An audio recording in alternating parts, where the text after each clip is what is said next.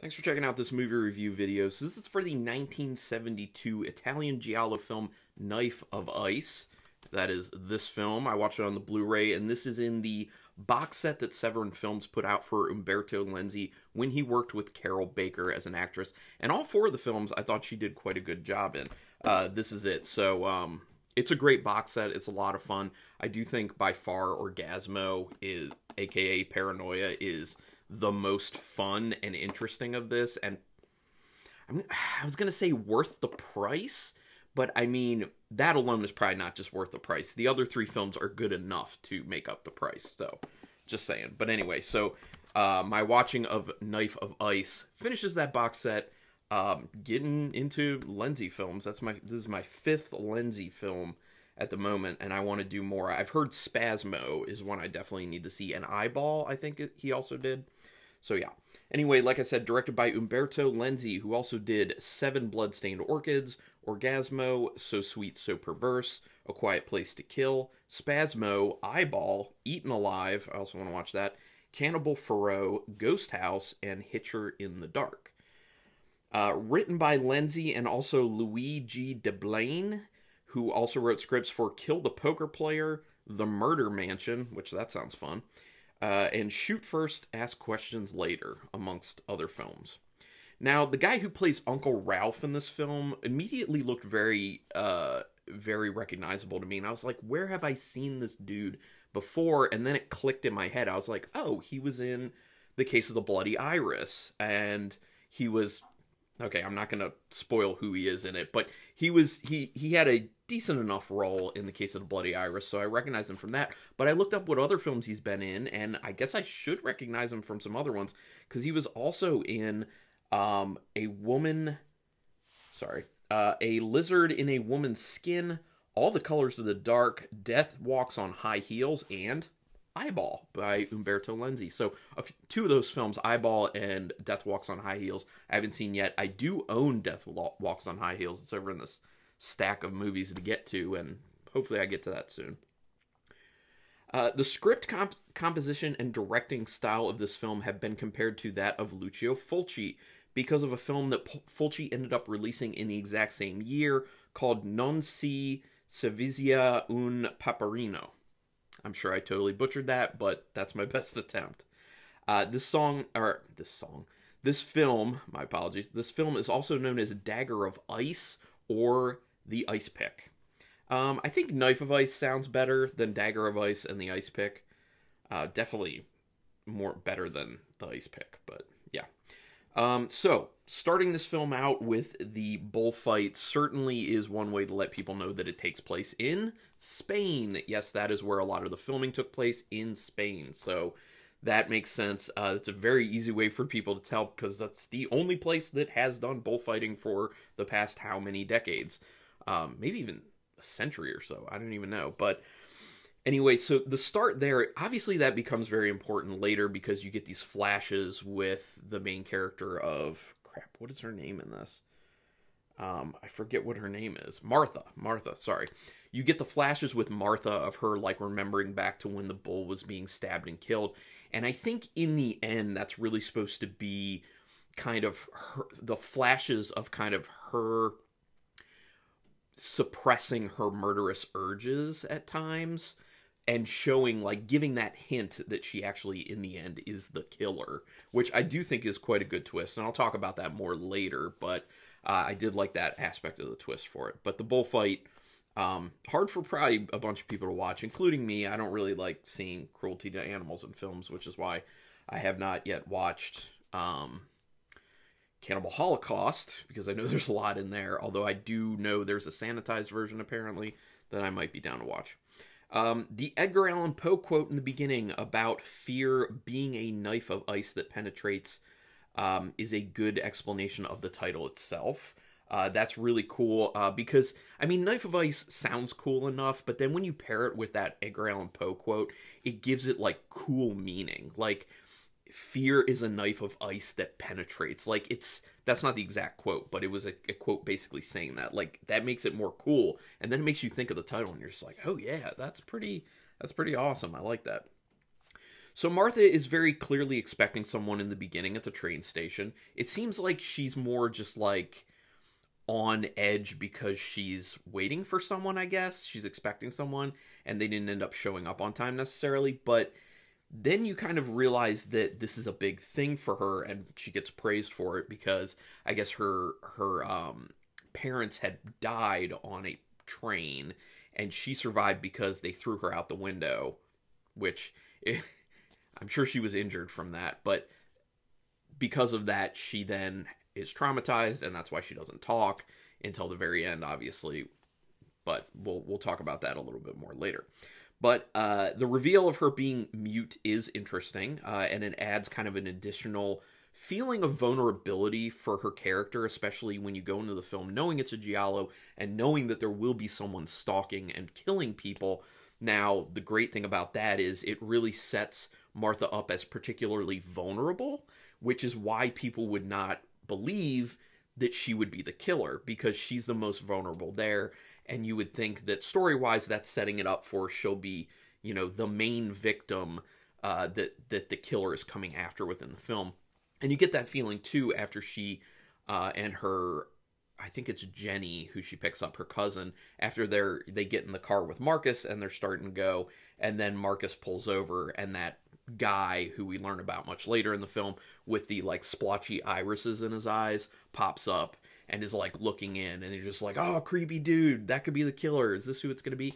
And initially, that's what I thought. Like, I thought the whole thing with figuring out who the killer would end up being would be who's got the splotches on their irises. Or I actually also thought that maybe those would end up being contacts that someone would put in when they went into their, like, murderous rage. Which, honestly, that's not a bad idea, if I do say so myself. But it ended up not being that. So, lots of red herrings in this for that reason, especially, like, people like Dr. Laurent and Marcus, because both of them end up acting very, very suspicious.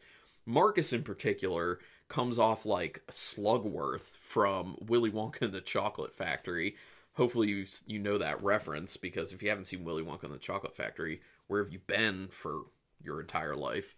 But yeah, he's so, like, sinister, over the top sinister, that, like, he oozes suspicion, and that's why you would believe it's not him. Also with Dr. Laurent, you know, they work him so hard as a suspect too, because he's always going somewhere. You know, he's like, oh, well, it's because I'm a doctor. And then you start to think, well, is he using this doctor thing as a way to cover as alibis for when he goes and murders people? Because they also in the story line it up with when people end up going missing or dying, is that he has to be somewhere, you know? And then at one point he comes back and he actually has blood on his pants, and that's that next level of suspicion. So the script is smart in the sense that it keeps suspicion on those two individuals, but then has a lot of other people who could potentially be suspects as well.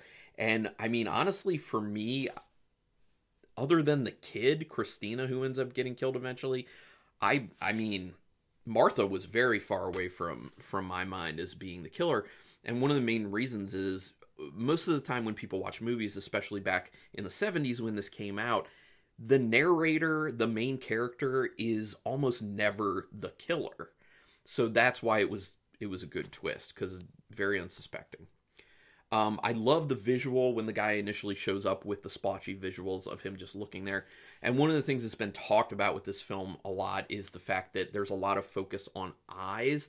And that's one of the other comparisons that have been made to Lucio Fulci, because Fulci has a tendency to focus on eyes with his directing now and his cinematography. Now, I think it becomes less as the film goes on, but in the beginning, it is very eye-focused. And once again, I think that's mainly to kind of set up that expectation that you're looking for that person with those splotchy irises in order to solve the case and figure out who the killer is. So it's well done in that sense. But I like the visual of that guy. Marcus has a vibe. Oh, I already talked about that. There's a hopeful feeling introduced when Martha's progress of going to a train station is discussed. Like I was saying, she got praised for that. So it gives you the idea that she'll also end up talking by the end of the film. At least it did for me. And obviously that ends up happening. But in that moment, when it's giving you hope, you think she's going to end up talking by the end of the film in a good way. Like, she made it away from the killer and they were caught. But, I mean, the killer does get caught, but it's her. So it's in a very different situation where it's actually terrible for her. And the first time she actually uses her voice again, it's a scream. And you think it's because she's afraid because the killer's coming. But actually what it is she's been found out. And then she just starts reciting those things that she was listening to on the recording, which I'm assuming that's just because she hadn't used her voice in so long that the only things she knew to say were from that recording, which I believe that recording was from her youth, if I'm not mistaken. But you can correct me in the comments. It's kind of a weird scene when Martha honks the horn like it's her scream when she finds Jenny's body under that car. Obviously, we find out much later that that was her who did it. But it's a weird scene. It looks so odd when she's just like has her mouth open and instead of a scream, it's the honk of the car. It made me kind of laugh. I didn't think it's a good scene. It's just kind of quirky and weird. But that's giallo, you know? I like how people are making suspicious comments about each other while talking to the inspector right in front of each other to, like, shift focus. Like, they're all in the same room and they're talking to the inspector about, you know, who committed this murder. And they're literally being like, well, this person, blah, blah, blah. This person, blah, blah, blah. Not, like, pulling him aside, like, in private. It's just, like, in front of these people's faces, like, that person's suspicious, that person's suspicious. It's funny. Of course, it's always a sex maniac that is suspected. That's the first thing they talk about is, it's a sex maniac out there because women are getting killed. And obviously, that's another device put in the story in order to kind of move your focus away from what's really going on because then it makes you assume it's a guy. And that takes your suspicion even further away from Martha. Like, for that reason, a lot of people probably wouldn't ever consider her just because of the sex maniac thing. And once the satanic symbol is found, Uncle Ralph being into the occult makes sense for him being involved in this actual story within the film. Now, I thought for a little bit maybe Uncle Ralph would end up being the killer because of how into the occult he was, and he was very knowledgeable. But really, he's in there probably, one, to be a red herring, but two, to give some information about satanic cults and everything like that. Because if you remember, you know, once that stuff shows up, he gets consulted about it by the police. So, yeah. How is the town so foggy in the beginning? Like, it's an insane amount of fog in that town, which it just doesn't look right. It doesn't look natural. It doesn't look right. It's at, like, a weird time. It's just, like, during the day, like, on regular streets. I don't know. I don't assume that's a thing, but I don't know. The necklace Christina looks very similar in construction to the one that had the satanic symbol that was found in the cemetery.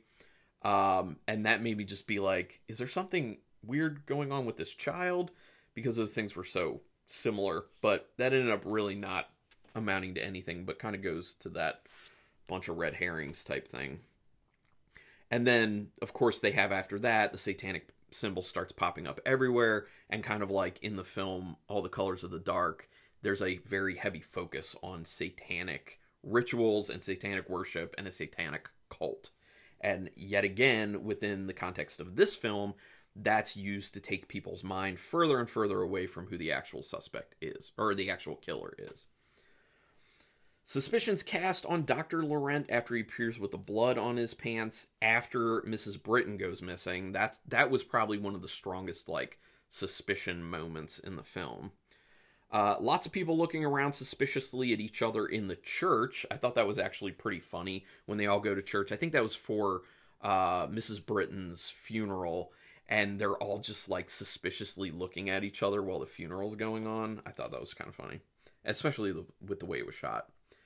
As soon as they showed the Satanist's face, I knew it's a ruse to distract the audience. When he was shown on the streets in the rain, breaking into that, I guess it was just like a shop or an apothecary or something like that, because that's where he steals some morphine needles.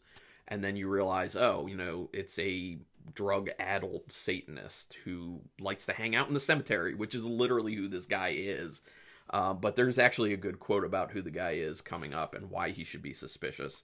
I have it in here in a few notes, but I thought it was a well-done scene when there was no music when the lights went out on Martha in the house. And then you're just kind of like hearing the storm and then also the noise that whatever you know, whatever Martha's doing in the house, like the noise from that. I felt like that really helped to increase the tension of that scene and make you feel like anything could happen at any time. Like a killer could jump out of nowhere and be after Martha. Although if you watch it on a second watch, you're like, she's not in any danger at all because she's the killer. So it takes the tension out of it. But it's another one of those moments of the power of not using music and allowing people to just experience whatever they want to feel or experience the tension of quiet or just the ambient sounds of what's going on around. Sure, he looks menacing, but when he's caught in the cemetery, the guy with the splotchy irises just seems like a drug addict. He definitely just seems like that. And like I said, once they showed his face, I knew for sure he wouldn't be the killer because they never show the face of the killer until the end in giallo films. Here's the quote I was telling you about. All I know is that his name is Rudy Mason, he's English, and he worships the devil.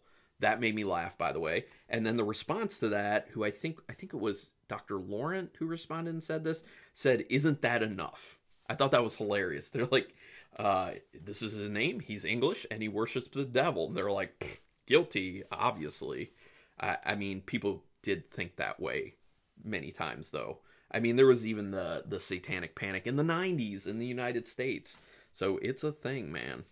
People just assume guilt in those instances. It's also funny when the maid tells Martha not to let things get her down, because her cousin had just been killed and she had, well, at that point you think she had been strangled, even though later you figure out that Martha staged her being strangled, which it's interesting because there's a little bit of a plot hole with that aspect of it, because wouldn't they look at her neck? Because there would be like actual marks. Now, unless she actually like pulled it on there and really like left a welt, I would think they would be able to look and see that it wasn't, you know, tight enough to believe that someone was actually like pulling it to try and kill her. So I feel like that's a little bit of a plot hole. Also, when they do find her and the rope's just like laying there, I think it just looks funny. I laughed at that part. Okay, here's a tie-in that I found to Lucio Fulci, other than like the eye focus thing. I think the Donald Duck toy is a nod to Lucio Fulci because of the role of Donald Duck and Donald Duck toys in Lucio Fulci's films, The New York Ripper and Don't Torture a Duckling, which I have seen both of those, and I have reviews for them on my channel. And I actually have an entire playlist of giallo film reviews if you want to check that out. But I really do think there's a lot in this film that's intentionally a nod to Lucio Fulci. I think that's why it gets compared so much. I would be interested to see, and I probably should have looked this up, I would be interested to find out if there's ever been, you know, any sort of interview with Umberto Lenzi asking, you know, did you intentionally put this stuff in to be a nod to Lucio Fulci? I find it hard to believe that with this Donald Duck stuff in there, that it's not a nod to Fulci, because those things are very important for Don't Torture a Duckling and The New York Ripper. So, anyone else feel me on that? I like Martha's flashbacks with bits of how she's starting to cast some sort of suspicion on Uncle Ralph. So it makes me wonder, like, in retrospect, because when I was watching, I was just like, oh, she's starting to piece this together, which obviously in the end she's not piecing anything together because she was the killer. But do you think it's supposed to be set up that, like, she is the killer, but she's not in control when she kills, necessarily? Like, this kind of, like, split personality type thing. And her having those, like, flashbacks of the bullfight maybe is a way to show, like, to indicate that she's got kind of, like, this personality split. Or when she goes into, like, the murderous rage, like the bullfighter killing the bull, that, like, that's not her, that's something separate. And then she just, her scream at the end maybe is the moment that she realizes she actually did it. I don't know. It's just a theory, so put it down there. Let me know your thoughts. Or do you have any other theories on that? They do work Dr. Laurent and Marcus pretty hard as suspects, like I said. Always conveniently missing, which lets you know it's not them. I know I talked about Dr. Laurent always having, like, a, you know, a patient or that he needed to attend to at these times. But the same thing happens with Marcus. It's always, oh, I was around the house working on this, or I left to go get a part for this, or I went to get new light bulbs, or, you know, I was going someplace to run an errand and my car broke down, or there was a branch in the road, you know, that type of thing. So Not sure why Martha didn't signal the police officer earlier. When she did, he just saluted her. That was a weird thing. I mean, I guess in the end it doesn't matter that much because she didn't really have anyone coming after her to kill her at that point. But she, I think, believed that at that point because she thought that in the very end when she was in like the catacomb or the mausoleum in the cemetery that like Marcus was after her. And that's why she tried to actually shoot him because he was coming at her and he even had his hands out to, you know, fool the audience into thinking that he's the killer. So that was a cool, quick twist in the film. But when she was like signaling at that officer who was outside supposed to be watching the house, she waited so long until she actually signaled. And then he just like saluted, even though he knows he's supposed to be watching the house. It didn't make sense because I feel like he would have gone into the house to check it out at that point. Anyone else feel me on that? Nice twist, like I said, with Martha being the killer. But her motives for killing Jenny, Mrs. Britton, and Christina sucked. She had terrible motives. They were weak. They were so weak sauce. So I like that she was a killer. I just wish there was better reasoning for why she was killing people. Because what was it for Jenny? I mean, Jenny, it was that she was like jealous that she had a voice. I mean, come on. That's lame. And then she killed Mrs. Britton, I think, because Mrs. Britton was starting to get on to her. And then the same thing with Christina, basically.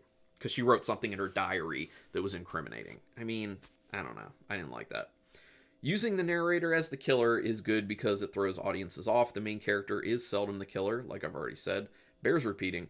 So some things to kind of wrap this up. Lenzi and his zooming in the very beginning of the film. And this is how he does it with some of these films. He'll get real heavy on the zooming in and out on things, but it usually doesn't stay throughout the entire film. It's usually heavier in the beginning of the film for probably about the first half hour or so, and then it really settles down or just stops altogether. And this film is one of those instances, so it's very interesting. But like Lenzi does, he does like to keep the camera moving a lot, but I do think that in this film he was more stationary and had less consistent moving of the camera than he does in most of the other films of his I've seen. So I thought that was an interesting takeaway for me personally. So the last thing I would say is that the extreme focus on eyes makes me think there's a component of trying to say something about kind of like the window to the soul. And especially I think when they're showing Martha's eyes and then they're also showing her flashbacks is kind of like the window into her soul, and the flashbacks are what's going on inside her body basically. So is it a stretch? Maybe. I don't know. You can put your comments down there. But in general, I do want to hear what you have to say about this film. If you've seen it, do you like it? Do you hate it? Are you in between on it? I'm more of like an in between, but it's one of those things. I say it all the time. Even like the lesser giallos that I watch are still pretty solid, and this one falls into that category as well. So out of 5 stars with half stars in play, I'm giving it 3 stars. I was between 2.5 and 3, but I'm gonna go 3. I mean, it's enjoyable. I could watch it again for sure. There are some cool things about it, so had a fun time with it. But anyway, like I said, put some comments down there, not just about this film, but giallo in general. We can talk about that. Do me a favor, though, real quick. Hit that subscribe button if you like this video or any video I've ever done. I would appreciate that. Also, hit the notification bell, because then that way you'll know next time I'm putting up any videos, whether it's a review or unboxing or whatever. But regardless, thanks for taking the time to watch this, and until next time, keep it brutal.